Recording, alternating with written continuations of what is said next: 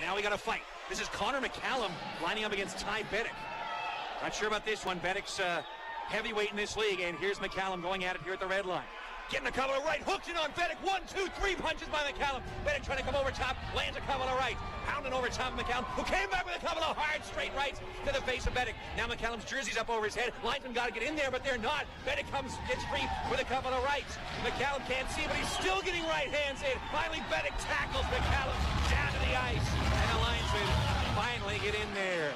I got to say, for a huge mismatch, Connor McCallum more than held his own, as long as he could see where he was punching.